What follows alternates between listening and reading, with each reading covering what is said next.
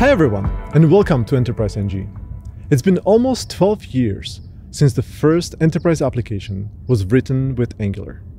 The year was 2010, and the application was called Google Feedback. It was an internal tool for managing and handling all the incoming user feedback across applications at Google. Angular was different back then. We called it AngularJS instead of Angular. Instead of TypeScript, we were using JavaScript. The APIs looked different as well. And everything was kind of immature, lacking in features, and far from being enterprise ready. We were not the champions that were expected to make it. The competition was fierce, both in the open source community, with many great JavaScript frameworks and libraries out there, as well as internally at Google, where Angular was clearly an underdog and for the longest time not taken seriously. But we held to our beliefs and were determined to make Angular into a solution that would enable the creation of web applications that users love to use, applications that are created by developers that love to build them, and do it all with a community where everyone feels welcome. In spite of these humble beginnings, Angular has grown, and grown a lot. Angular is now the most preferred enterprise solution for building web applications. And many of you joining us today came from enterprises all around the world, where you built some of the biggest and the most business-critical applications across travel, hospitality, healthcare, manufacturing, finance, and many other industries. At Google, we've reached some major milestones recently as well. Angular's growth has accelerated, and with over 2,500 applications and thousands of Googlers using it, Angular became the most used web solution at Google across all categories that we currently track. Back in October, Angular Ivy was fully rolled out at Google, and the impact at Google scale has been staggering.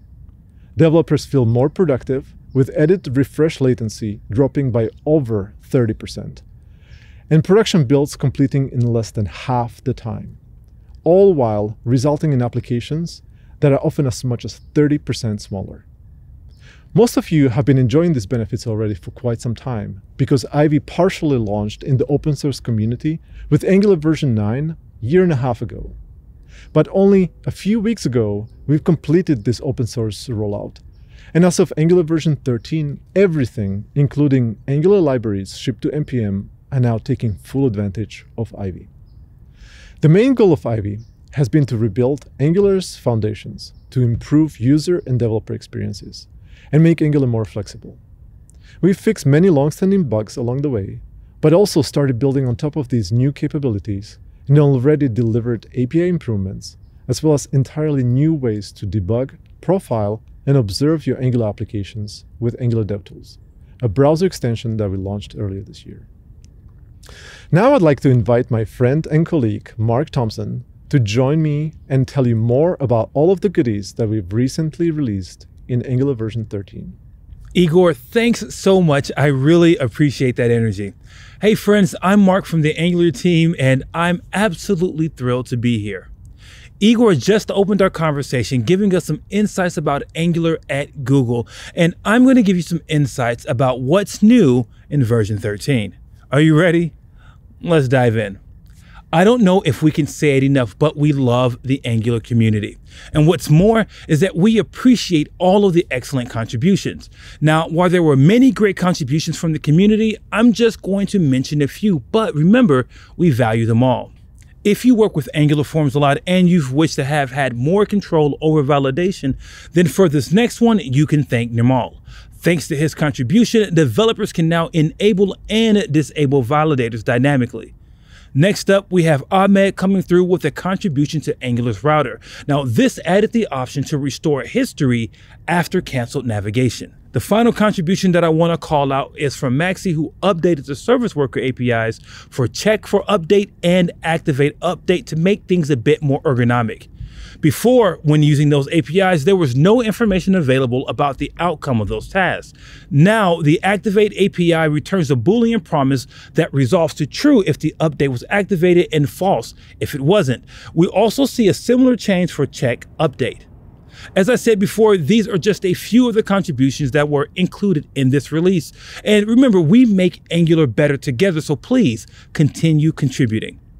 We've improved the way we do testing to make sure things are smoother.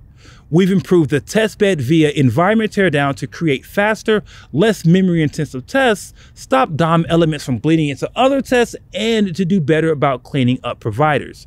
You can enable this feature through the teardown, destroy after each option within a init test environment for the entire suite or for a specific suite with configure testing module. The View Container Ref Create Component API has been updated to make dynamic component creation simpler.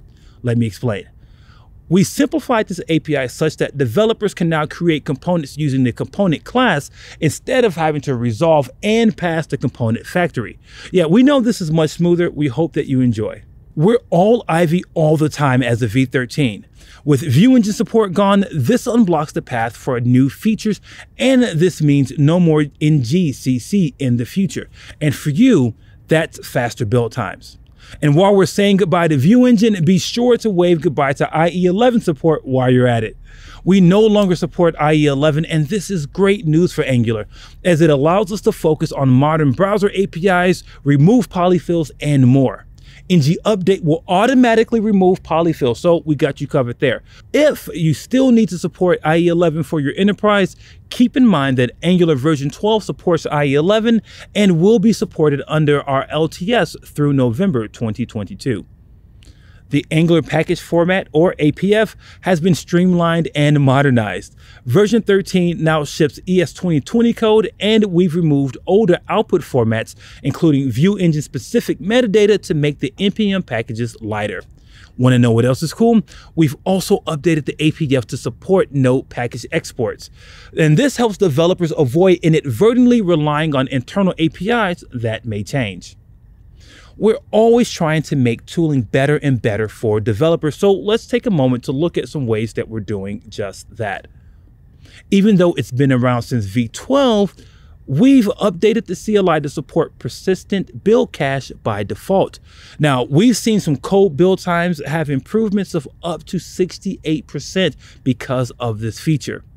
After observing major build time improvements in V12, thanks to the introduction of ESBuild to our pipeline, in V13, we've expanded the use of ESBuild to include global scripts and CSS optimizations, delivering further build speed gains. Here are two important version updates for Angular. We support TypeScript version 4.4, which comes with some really cool new features. Developers can take advantage of features such as the exact optional property types flag that prevents undefined from being a value for an optional property. It also supports an upcoming ECMAScript feature that allows for static blocks. And of course, there's everyone's favorite performance improvements for TypeScript. We've also enabled RxJS 7.4 support, and it features some great improvements and refinements. Many APIs have been updated, so it's worth checking out the 6 to 7 change summary on rxjs.dev to learn more about what's available. Components are getting more awesome in V13. We've put in significant effort to improve components so that they reach a higher standard for accessibility. We've updated touch targets on multiple components like checkboxes and radio buttons. We've improved high contrast mode for components, and we've done more work like updating the documentation as well. Our goal is to continue to move components and Angular forward in accessibility and help developers build accessible applications to serve all of our users. All right, friends, that's it for me, but be sure to check out talks from our other Angular team members, including Emma, Minko, and Alex. Also, there's a great talk about trusted types that you don't want to miss. Now that you know what's new in Angular, you may want to know where Angular is going. Hey, Igor, let's let the people know what's on the horizon. Wow, I love Mark's energy. Thank you, Mark, for covering all the recent improvements. Now let's take a look at what the team is excited about for 2022 and beyond. I'd like to highlight 3 major areas that you'll see us focusing on next year. Number 1, making Angular simpler and more flexible with standalone components, directives, and pipes.